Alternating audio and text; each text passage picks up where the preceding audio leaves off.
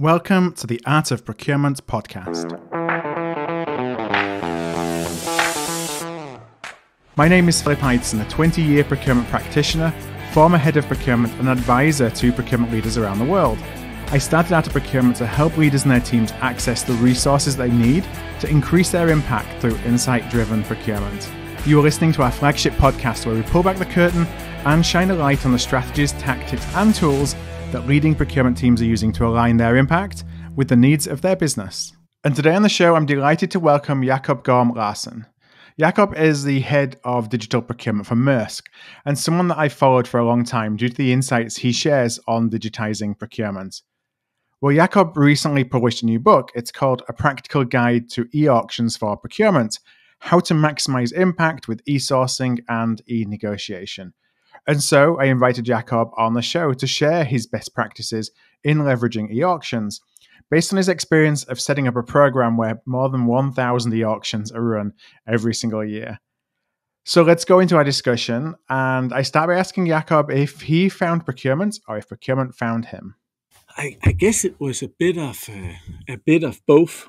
So the way I got into procurement was that I did my master thesis many years ago on, at the time it was called electronic knowledge sharing. And as I was finishing that thesis, Maersk was looking for someone to establish an online knowledge community, and it was more or less spot on with the theme of my thesis. Okay.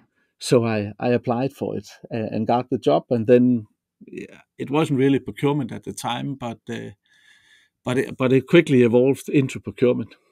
So I've stuck around also because I like it. And today, what is your, just for listeners, what is the role that you have within procurement, like your day-to-day role? Yeah, so my title is Head of Digital Procurement for Maersk, and you can basically cut that job up into two parts. There's one which is, you can say, setting the strategic roadmap for digital activities within procurement in Maersk. I do that in close collaboration with our CPO. So I have a lot of discussions with him around sort of the future of procurement. How will digital impact it? Also, the global leadership team. I spend quite a lot of time on that, but really where I spend most of my day-to-day job is then together with my colleagues in digital procurement running the operation. So all the solutions that we have in place, making sure they are running, that they're supported, that we execute all our sourcing events, auctions, that catalogs are uploaded, etc., etc. So it's a mix of operation and, you can say, a strategic transformation that we are doing of procurement. Well, you mentioned e-auctions and kind of having oversight for how Maersk actually uses e-auctions. And so that's really the key topic of today. I do have a couple of questions later to talk more generally about digital transformation in the procurement space, but you have just published a book called A Practical Guide to E-Auctions for Procurement, How to Maximize Impact with E-Sourcing and E-Negotiation. And so I have a few questions around e-sourcing and e-negotiation because, it's one of those topics that's, I think we've used e-auctions as a procurement community for probably 20 years now, but it's kind of ebbed and flowed of being in vogue, not being in vogue, maybe in vogue again, and lots of reasons for that. As I kick off, just to kind of level set, you start the book by saying that how we define e-auctions is critical to their success. And so I just love to get your definition of what really is an e-auction. Yeah, so and I think that is really the fundament for having a strategic approach to e-auctions, is that you apply the right definition to it. And my definition is mentioned in the book as well, and I define it as an online market-driven negotiation based on total value and with commitment. Right. And if I can add a few words to it, please. Yeah.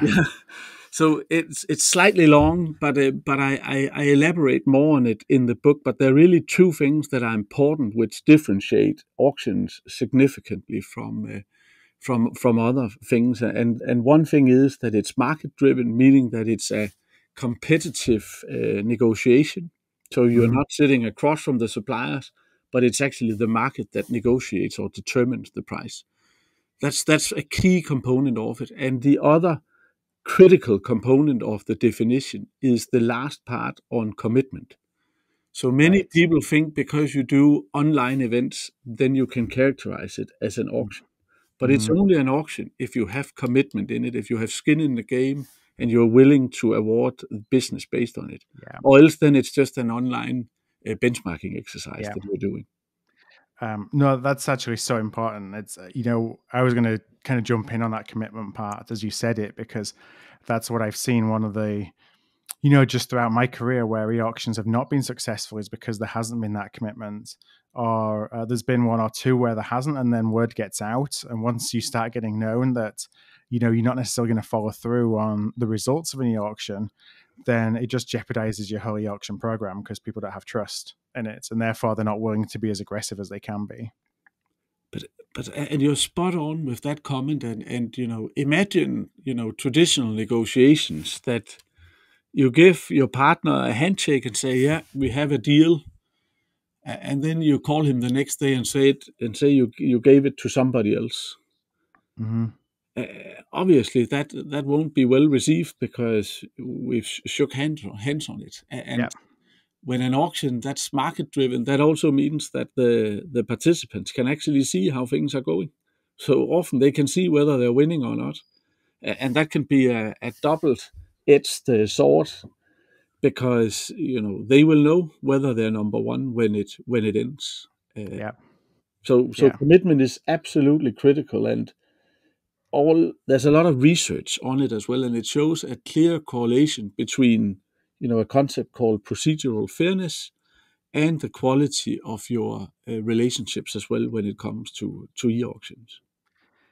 Now, would you recommend, because this is something that I've observed and seen from others, is when you're running an e-auction, one of the ways that people sometimes kind of get around that, not necessarily going to award the business to the lowest bidder, is to say, that the e-auction is part of the price discovery part of an RFP, if you will, or a sourcing event. And so we're going to take into account all these other things, and we may discount the negotiation, the e-negotiation. Is that something you recommend, or is that something that's just making things murky and giving you an excuse again to not necessarily follow through on your commitment?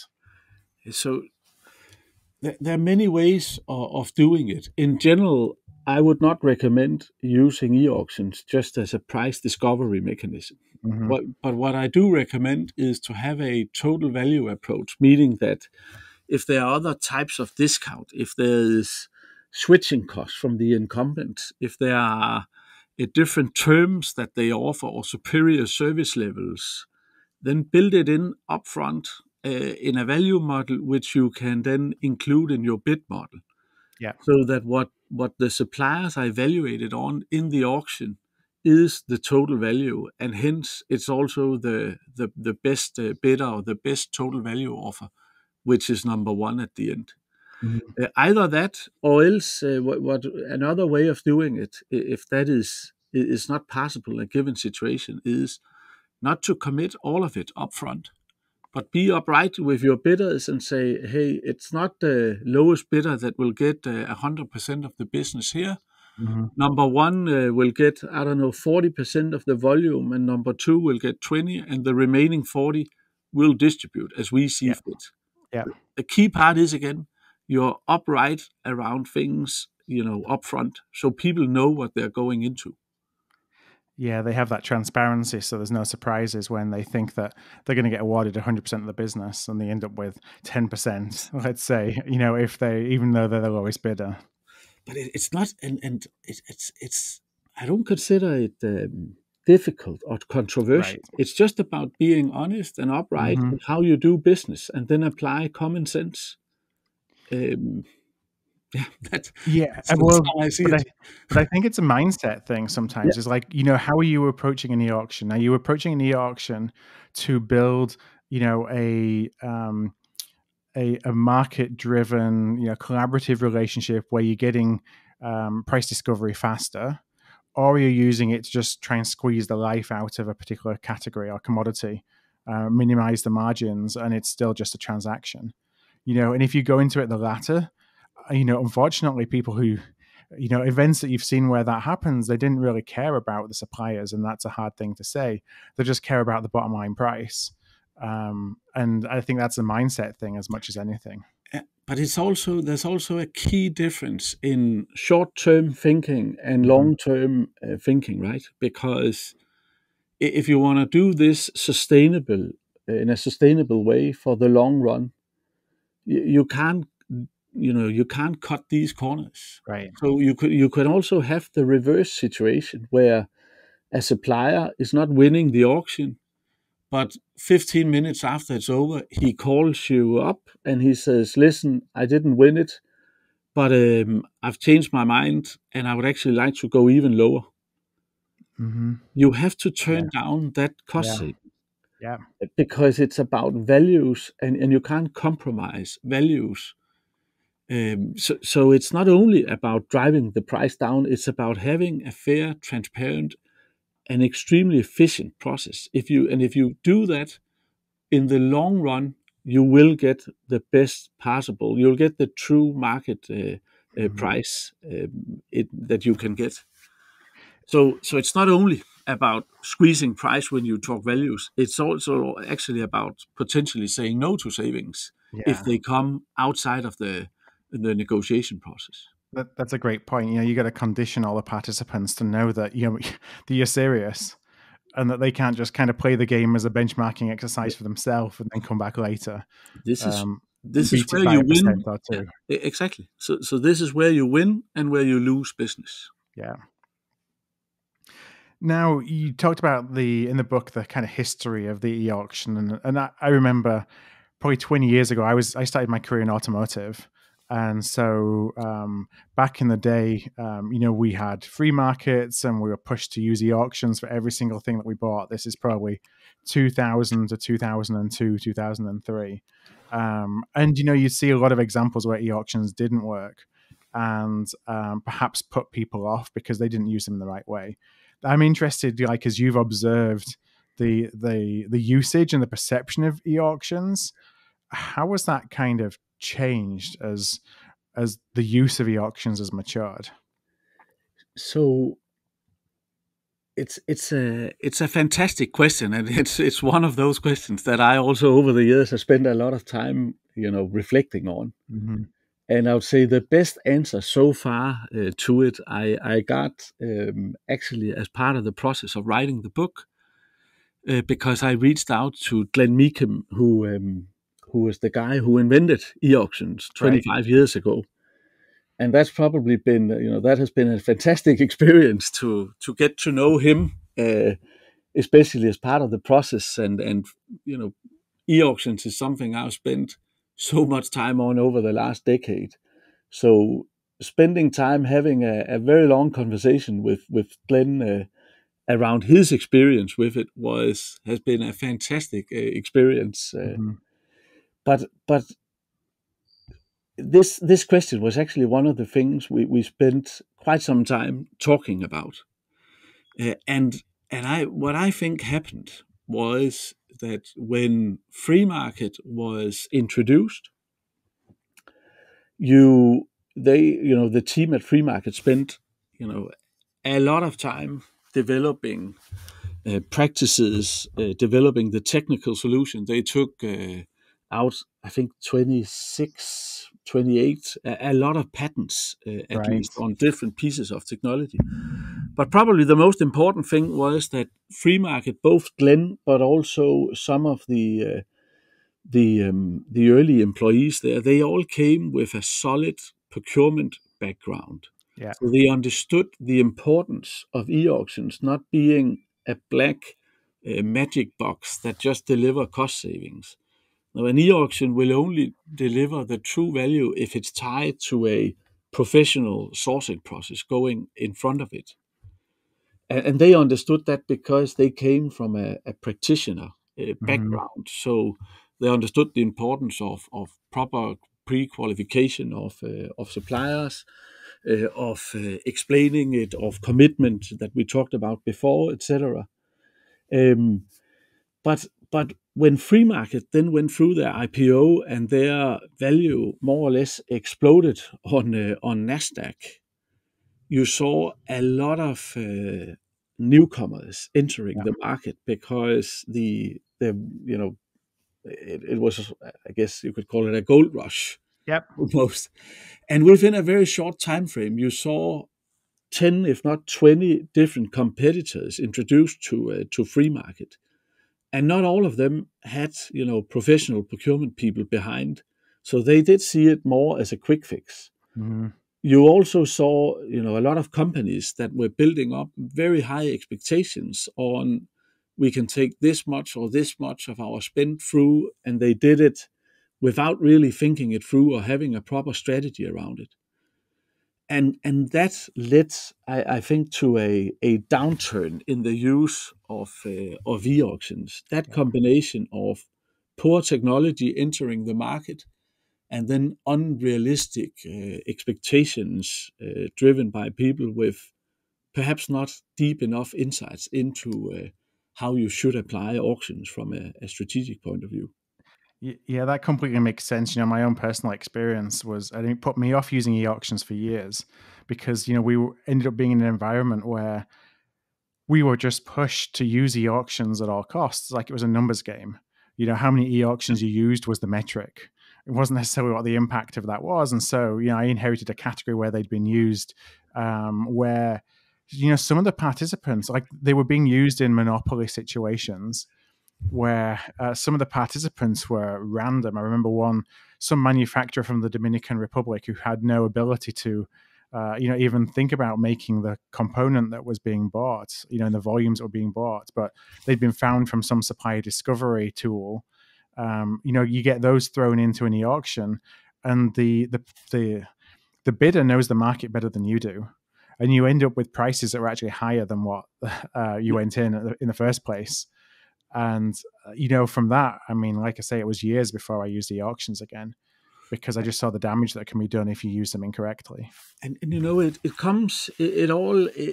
all comes down to this discussion around values and how you apply these things, whether it's Hmm. commitment, which we talked about before, or the situation that you're describing here, with where somebody would do it with in a monopoly situation and either try to trick in suppliers to bid in an auction where there's only one bidder, or log in and place fake bids as a ghost bidder in the Hmm. process. And if you do that, you kill all chances of running a professional program here. Yeah. And that's why, another recommendation I have in the book is develop sound principles. What are the values that you're driving this Hmm. program around? And put it up on your company's corporate website. And one of the things that we have on our website, and you can find it on Maersk.com, is that we would never do an auction with one bidder. Yeah. Because if there's only one bidder, it's not market driven. And then back to the importance of the definition. If it's not market driven, it's not an auction. Right. So it's key values how you behave in this if you're in it for the long run. Now we're 20 years plus now into using e-auctions within procurement, and I just wonder. I'm sure that you've seen a lot, over those last 20 years, especially as you're working, on a program and in a program right now every day. What are some of the things that you find that a lot of procurement professionals today don't know about e-auctions that perhaps they should, or perhaps put another way, like perceptions they have that are incorrect? Yeah. So there's there's a lot of myths still surrounding e-auctions, and they're of course created out of some of these bad practices Yeah. that we've talked about. But I'll just mention two of them, which I think procurement professionals should be more aware of. And one of them is this point around total value, that an auction is not just a price game. Yeah. You can build value models that incorporates both the hard as well as the soft dimensions. And in the book, I outline a number of ways of how you can assign value to both soft and hard things. What I often hear is from colleagues and peers that, I can't assign a value to this. And my response is, well, you do it anyhow. Right. Because if you don't assign a value to it, how can you ever pick a supplier? Mm-hmm. You just don't want to put it on paper or make it a conscious choice. You do it with your gut feel, but you still assign value to it every single time you pick a vendor. So that's one thing. This importance of having a total value approach, and the other thing that I think a lot of people are not getting right is to have a proper process Yeah. for e-auction strategy. So I think any company today will have a process for strategic sourcing. Depending on the consultancy you've worked with, you will have 5 or 6 or Right. 7 steps. Mm-hmm. But very few companies have a structured process for developing professional auction Mm-hmm. strategies. And that's also one of the most important parts of the book is that I share the process that we've been using and developing over the last decade. Because it's important that you go through this to ensure that you design the auction in a way that reflects the market you're negotiating in. Because a lot of people think an auction is an auction and I'll just copy what I did the last time. But the market can be very different. You can have more suppliers or fewer suppliers. Mm-hmm. It can be more complex. It can be more competitive, even though there are fewer suppliers. It can be that your objectives with the auction is different, that it's not just a price game, it's actually also around process efficiency, for example. So it's extremely important to have a structured process to go through when you do your auction strategies. I say now, my team, we do north of 1,000 auctions every year. So it's not that we sit and go through, very detailed um, for every single auction Right. through the process. But that's because they've been trained, Yeah. so they know exactly what are the questions I need to consider and Yeah. the sequence of those things. But if you're new to auctions, or if you're not, if you don't do 10 or 20 every week, then it's a big help to have a framework that will guide you through to ensure you consider all the right mechanisms as part of designing your auction strategy. Now, how important is is your engagement and communication with the supplier as part of that strategy to make sure that they've got buy-in? Because we can create, the most complex e-auction strategy in the world, but if we don't get buy-in from the market participants, you're always going to struggle getting the results that you might want to get. But it takes two to tango. So Yeah. supplier or bidders, they're a critical part of this. And I think there are 3 levels of communication that you need to consider when engaging with suppliers. There's the you could say the practical engagement with suppliers around training them, Mm-hmm. priming them, motivating them for this specific event, and that's training, showing their login, ensuring that they're ready at the right time. That tactical communication, and then you have another level of communication which typically comes from the spend owner, which is the most important message there is around Mm-hmm. commitment to the Yeah. process, so that they understand that this is not some e-auction desk that is now running a negotiation. It's still Tom, who has been my Mm-hmm. contact for the last 5 years, that is owning this spend, but he's now communicating that this is how this is the process we follow. And the last level is the overall, and that's back to the values here, that you communicate clearly to the suppliers your commitment to them, with regards to we comply to our own process and we do it in an upright and a fair way, but also communicate overall this is the kind of behavior that we expect from bidders that take part in our auctions. Yeah. So we will treat you as a serious partner, but we also expect you to do the same with us. Mm-hmm. And when you do that, you don't end up in situations where suppliers are just bidding off, and then after the auction they won't honor the bids anyhow. Yeah. It's if Or you just bidding one time to then try and observe everybody else in the market so they can get some market data. exactly. So it's it's about ensuring that you communicate right at these three different levels. Um, that's how you ensure that suppliers are onboarded in the right way. There are different schools of thoughts as to how much can and should you communicate with suppliers before, under, and after. Hmm. And my rule of thumb there is almost the more you communicate, the better. Yeah. Obviously, you can't share information about the market or other bidders, but coach them and guide them, and most importantly, encourage them to Yeah. take part in the process. Do you find these days, I mean, now what are we, 2021? Again, we've been doing e-auctions for a long time.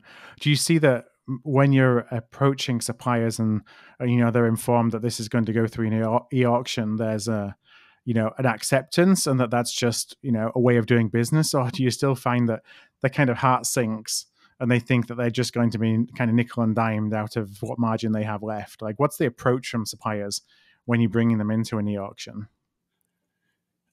I think most suppliers today, they know that this is part of the game, at Yeah. least for certain categories. And then when you introduce it to new categories, and especially you could say more high spend strategic categories, it's again extremely important that you level set communication and expectations upfront. So if you have a strategic supplier at a high spend category and you decide now is the right time to run auctions for this, the supplier should not hear about it from the auction desk as the Hmm. first message. Then you call them in, and you bring in someone like me to explain what this process is about. But again, also very important, explain to them that this is a total value approach. We honor the outcome of it. We believe this is the most fair and square way of doing this type of negotiation. And when you take the time to explain it in a proper professional way, then people also accept it. Yeah.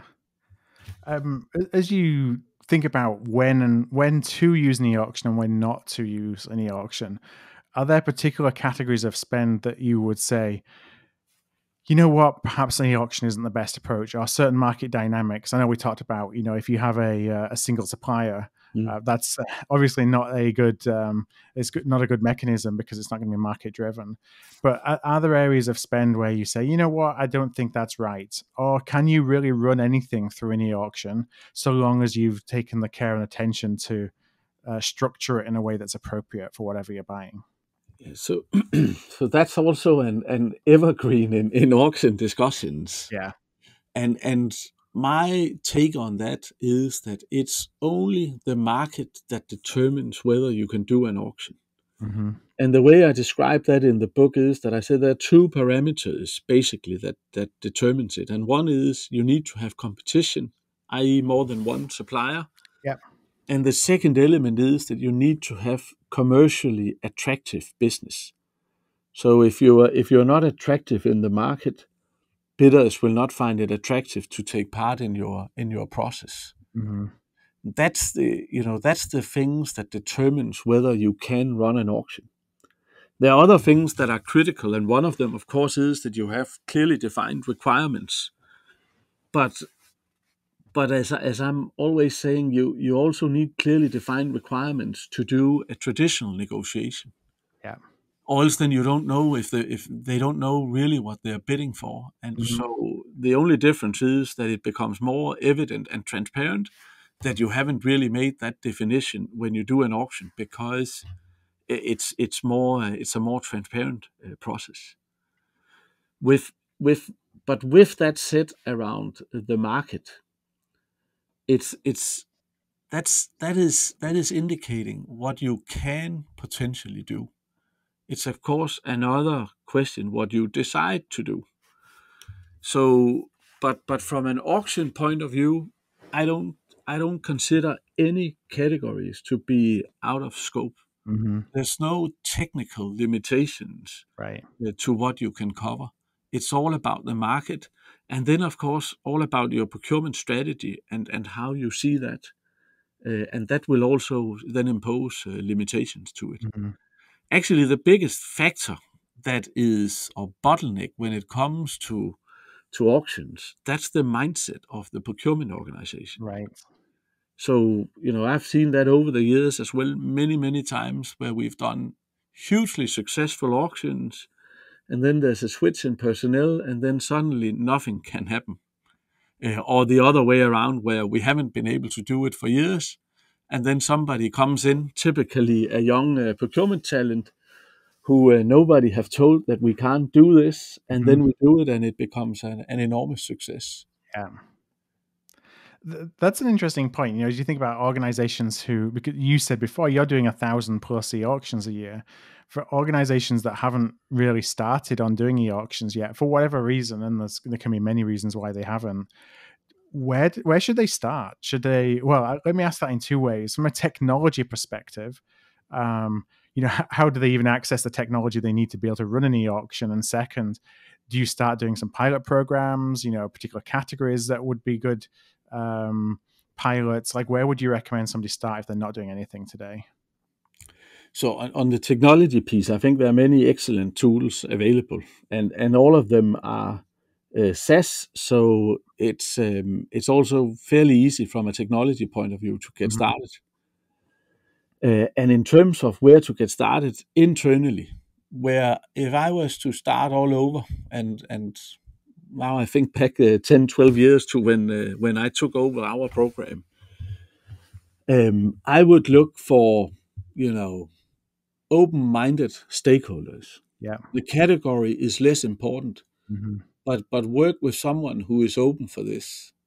Because the way this goes is that you start, you do run these pilots, and then you get success, and then you're allowed to do a few more over here. And so success will create more success.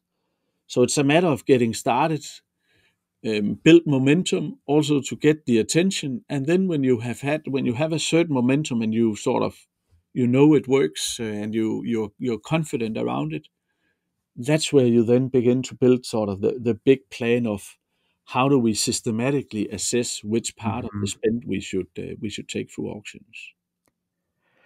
Now, going to that end, then the flip side, when you're doing 1,000 of these a year, that can seem really overwhelming, and of course, a lot of organizations don't have the scale to do 1,000, but a lot of organizations have the scale to do a lot more than 1,000.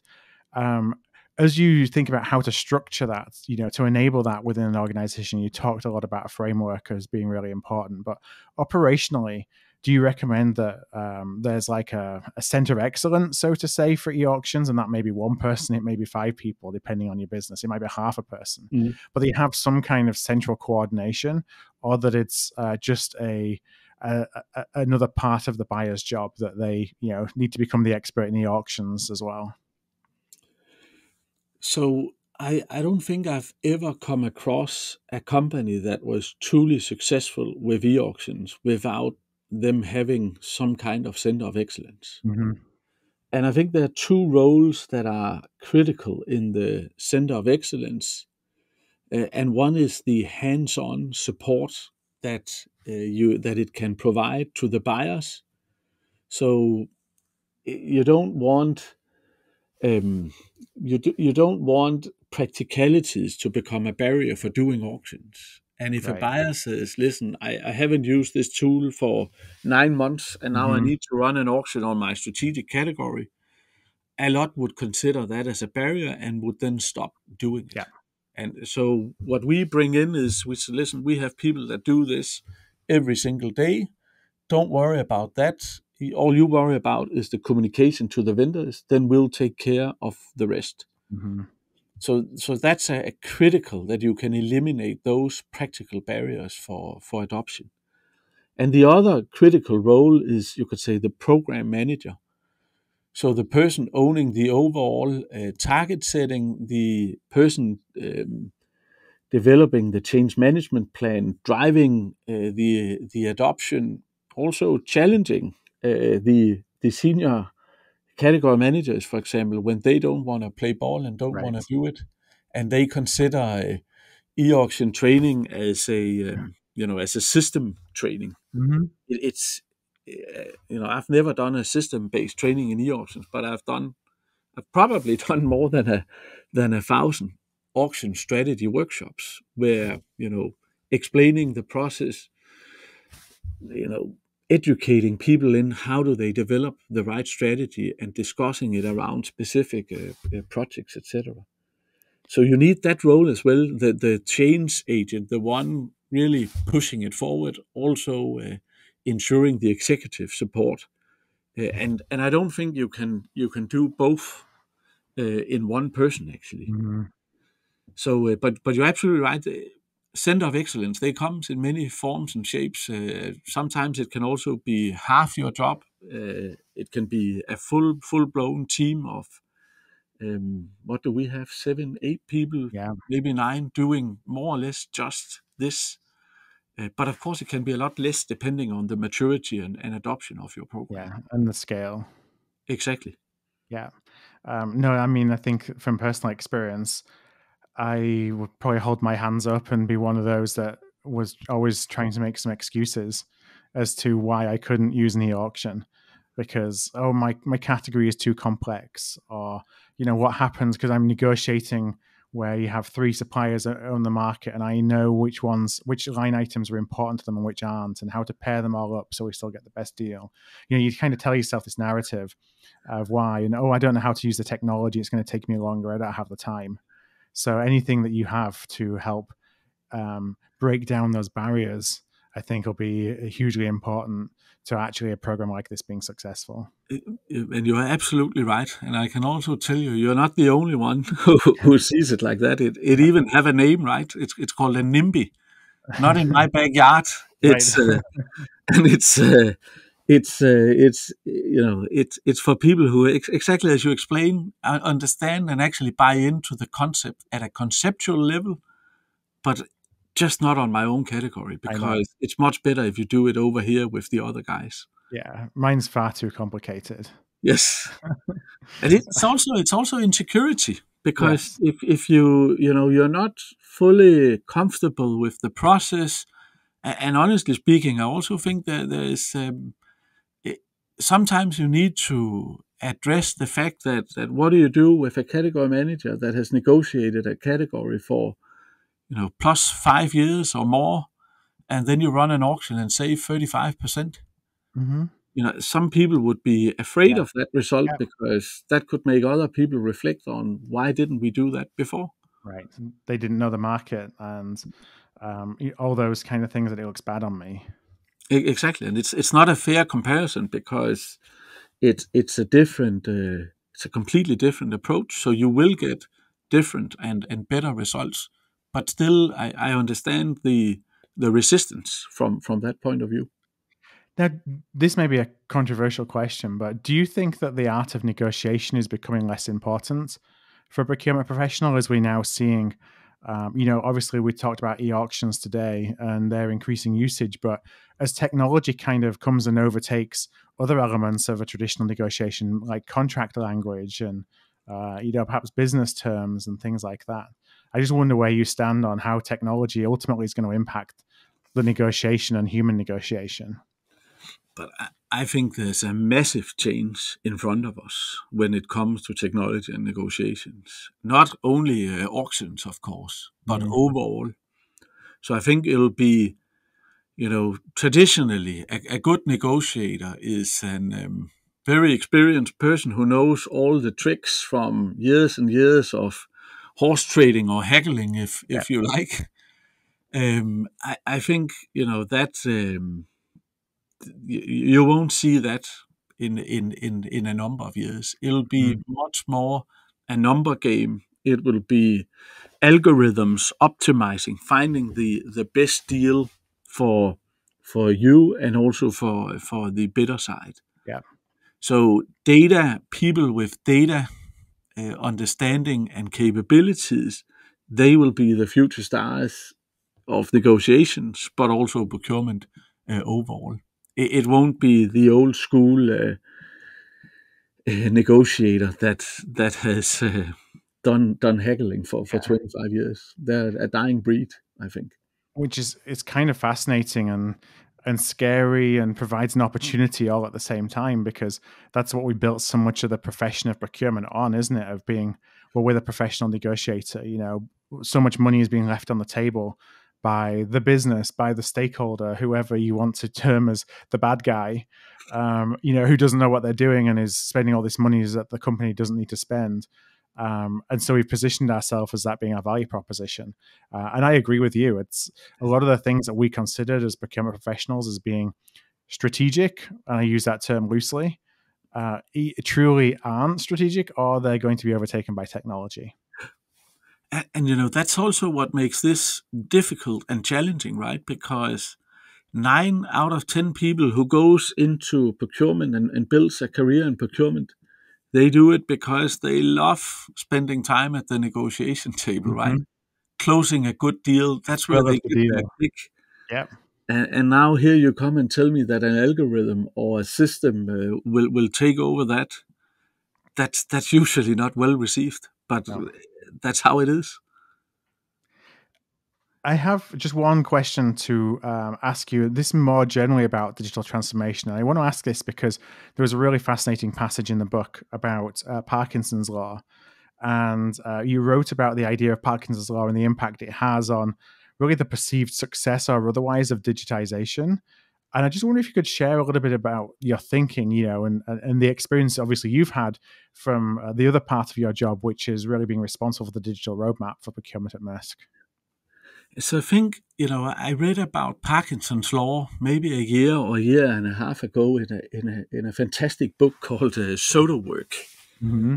And it was so spot on with some of the challenges that we see. And so I had to pick it up, and I use it a lot in our internal discussions as well. And you can say the gist of the concept is that as you automate tasks, unless you are very dedicated and focused on ensuring that you realize those benefits, you will end up automating forever, but people will Mm-hmm. just find other things to do. Yeah.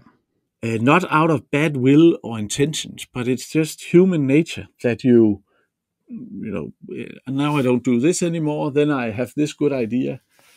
And that's to a certain extent also fine. But, you know, the reason why we do automation of procurement is because we want to drive a transformation of procurement. So we want people to do something radically different. And unless those new activities that we want to take on as, you know, as part of automation of certain tasks, unless they're structured and, you know, driven by a conscious choice, you will end up in a situation where after doing ton of automation, where you have the same number of people and doing slightly different things, and then a very expensive digital setup with Mm-hmm. a lot of automated solutions. And Parkinson's law describes, you know, that complexity in it very well, and that's why I decided to include it in the book, and that's why I like it so much, because it makes so much sense when you look at what is going on, not only within auctions, but within procurement in general, and I think all other areas where you drive automation as a strategic Mm-hmm. agenda. So it's really so important, as you mentioned, um, to quickly reassign, for example, efficiencies. So if automation is creating efficiencies, to reallocate that time or reassign that time to something um, that's in keeping with the direction that you're going in, with the benefits you want to realize, as opposed to just kind of let that role expand naturally. You have to be ruthless in Mm-hmm. how you track and follow up on those efficiencies delivered. And it's not easy discussions, and I'm in a lot of them every single week, because I can see from the systems how much we've automated. I can also see the organization is changing, but it's not changing fast enough. Mm-hmm. And it becomes, of course, very tough discussion sometimes, but I don't think there's any way around it. And you have to be very rigorously in how do you track automation, how do you document, and how do you ensure that it really comes through and that you do see a reduction in this type of roles and an increase in this type of roles. Yeah, I saw something similar in the outsourcing space. I was heavily involved in outsourcing earlier in my career, and you'd see the same things happening. And with outsourcing, because it's people based, oftentimes those roles would come back, and with automation, that activity, that task, should be taken away for good. And as you say, some of the discussions can be difficult because they can relate to headcount and or allocation of headcount. But otherwise, you're just kind of left questioning what the ROI was. I spent all this money automating, and everyone felt good about it, and but I'm still spending more money than I was before, and my process is just as inefficient. Exactly. And I can tell you, this year we have introduced a transformation KPI for every department head. So it's their KPI. It's not Jacob who is providing the automation support. Mm-hmm. It's not my KPI. It's their KPI for how do they intend to transform their organization. And then it can be some have a target of 2, other has one of 10. But it's their KPI, and I'm then supporting them with solutions to achieve that objective. But you have to track it that rigorously, or else then you will not be successful because of Parkinson's law. Right. Well, I know it's about time to wrap up, Jacob. So I want to thank you, first of all, for your time and for sharing some of your insights, both from the research that you've done and obviously from your personal experience as a user and as a leader, helping others use e-auctions. I have a last question I say in every podcast. It's kind of the easy question. And that is, if people would like to learn more about the book, if they'd like to connect with you, where would be the best places to find you? So I'd say LinkedIn, I'm very active on. And as I hope it also comes through in this podcast, I'm very passionate about the whole question on e-auctions. So if you're listening to this podcast and you would like to discuss e-auctions, if you're interested in buying my book, then connect with me on LinkedIn, send me a message, and then we'll take it from there. Okay, great. Well, I should also say that it's available on various online bookstores, etc. But connect on LinkedIn, and then we'll take it from there. No, I was going to jump in as well and say that the book is a practical guide to e-auctions for procurement, how to maximize impact with e-sourcing and e-negotiation. And what I'll do is in the show notes the show notes page for today's episode, which is going to be at artofprocurement.com/podcast. That's where all of our podcasts are, the directory of pods we have. In the link for today's page, in the notes for today's page, I'll put a link for your LinkedIn profile, but I'll also link up the book to the publisher website as well, so people can find it directly there. Super. Thank you. Well, one last time, I want to thank you so much for sharing your experiences with us, and I'll talk to you again soon. I want to thank you for listening into today's episode of The Art of Procurement. To go deeper, including access to transcripts and actionable outtakes from the podcast, join the free level of our AOP Mastermind community. To learn more, go to artofprocurement.com/mastermind. And to find our entire back catalogue of almost 400 episodes,